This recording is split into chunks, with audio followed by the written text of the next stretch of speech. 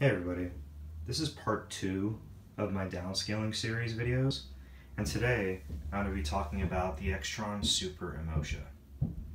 I found one on eBay for a really decent price after searching for a very long time, and I decided to scoop it up.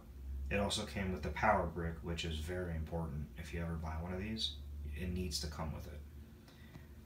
So what this box in particular does is it takes several resolutions, but in this case we're going to be talking about 480p, and it downscales it to either 480i or 240p. So if you look at the front, you'll see a few switches and knobs. So the freeze button, it just captures the image on screen. There's a few switches here: underscan, overscan, PAL NTSC, interlace, anti-flicker, which is pretty much 480i, and the one we're very concerned about, or care in this case, is a non-interlace switch, which is the 240p option. You have a few centering knobs and the input format. In this case it'll be turned on number 3, which pretty much says it's taking in a 480p signal. Okay, and for today's video I'm going to be showing once again the PS3 outputting SCART running into the G-SCART switch. And this time I didn't have the right setup for my last video, but I meant to do it for that one as well as this one, so I'll be doing it for this one as well. I'll be outputting 2 sources at the same time. So the first source is a SCART right there, SCART cable going into a passive adapter into the RGBS input of my BVM. And the second one is the VGA cable going into the Super Emotia, outputting as RGBS going into the Extron RGB 203 RXI, and outputting from there as RGB going into another card on my BVM. Okay, so start this up.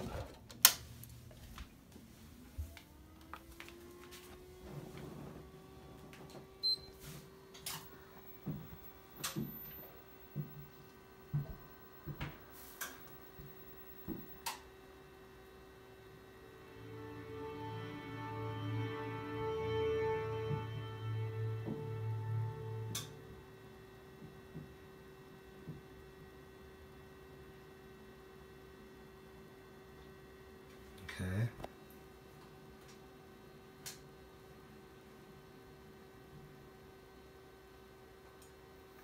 So as you can see, this is the image on 480p, right?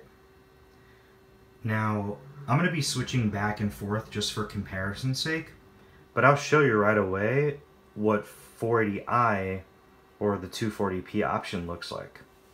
So let me just switch this up first to interlaced. So here we have the 480p image, right? Okay, now change the channel, and here we have the interlaced image, and you could see a little bit of the screen shaking. If you could see Sora's hair, it's vibrating a little bit, right? So going down again shows you where's that anti-flicker. So it does a little bit of a better job, kind of. As you could see, Sora's hair isn't really shaking anymore, but you could see the scan lines for sure, right? But what we're really concerned about is the 240p option, which is the non-interlace look. And there it is. Nothing shakes on the screen. Everything looks very crisp. You see the blanking lines and the scan lines look very thick. And yeah, this is a 480p image downscaled to 240p with the Super Emotia. Now, one thing I noticed about the BVM, I don't know if 4x3 screens will pick this up per se, but I noticed on my BVM, since, you know, it's 16:9 as you could see, the screen with the Super Emotia isn't full, or as full as the 480p image on using the regular 480p, RGBS input. So I'll show you. Okay, so I'm gonna keep my finger right here. I mean, there's no other way for me to do this, but my finger's the placeholder right here, right? I'm not gonna move it. It'll be right there, right? Okay, so now, see where my screen is? It moved a little bit. And the same thing goes for this as well. It just gets, a little slimmer, I guess. But the sacrifice of width for what you're seeing, it's totally worth it. It's a full image vertically, and horizontally, just a little bit of space loss, not a big deal. Okay, so what I'm going to show is a few games. I'll show Street Fighter 3 first.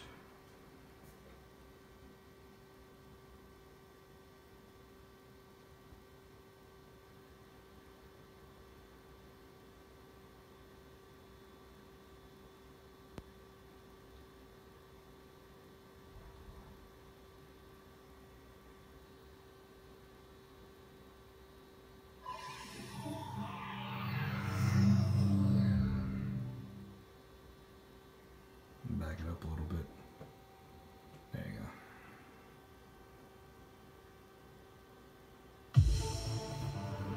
go. Okay.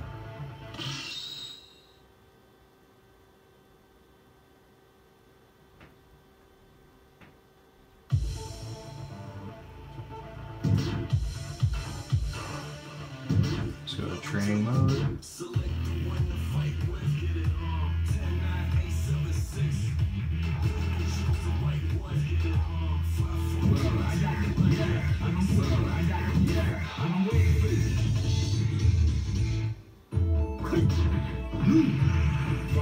Alright, so as you can see, the image looks really nice and clean, very, very, very thin blanking lines, to show the progressive scan image very clearly. Very nice looking, right? Okay, well now, let's take a look at this at 240p. Okay. So you could definitely see some thick scan lines and blank lines as well. You can see, right?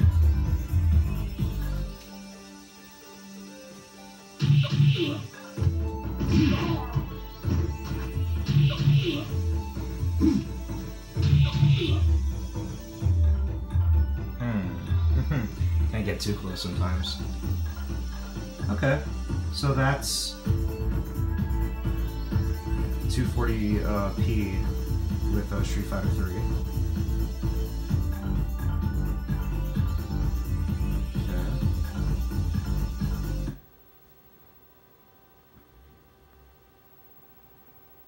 And you switch it back to 480p.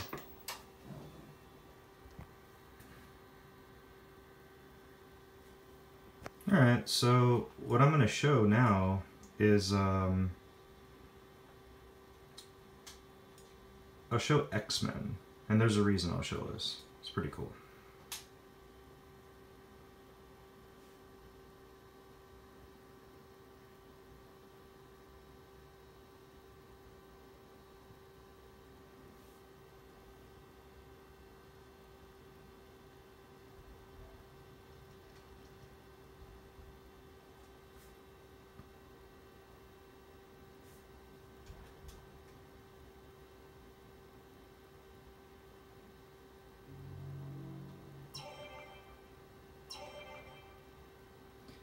Alright, so yeah, I'll be playing 6 players because, well, you'll see why.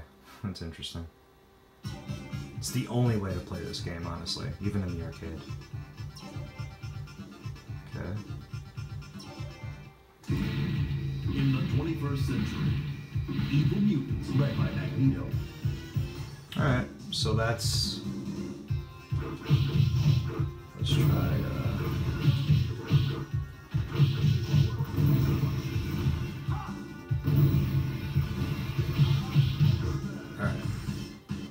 I put this on pause for a sec. So yeah, you know, having a 16:9 widescreen CRT lets me take advantage of this game. So let's turn that option on. Let me just get in here a little bit. As you can see, he looks pretty nice, right?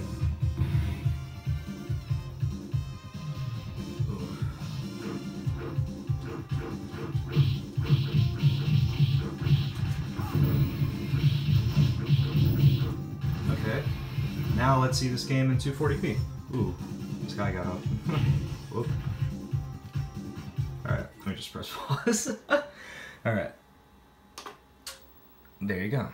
So let's just make this widescreen for now. And let's see it.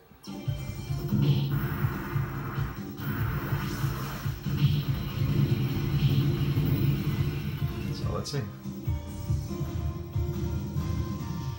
Looks pretty cool. I like that.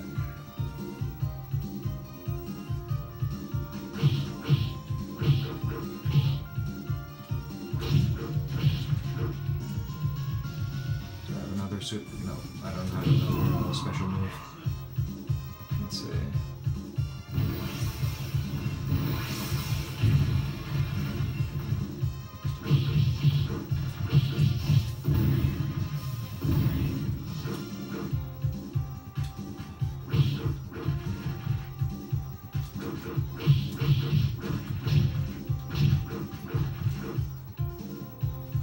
Alright, so yeah, 16:9 looks very, very nice, even with the scan lines on, as you guys can see. So I'll show you real quick in a still image. You know, I think if you wait too long, a bomb drops on you. Let's see. Something happens, I think. There you go. That's funny. I don't know if this happens in the English version, but I have the ROM set as Japanese, so either way. Yeah, so that's the Extron Super Emotia in action. It looks really, really nice. I think it's by far the most reliable and the most efficient way to get scan lines using a 480p image. That's available, at least. They'll definitely be covering another converter soon, but for now, I really like how this looks. Everything looks really crisp. So, alright, I hope you guys enjoyed the video, and I'll see you next time.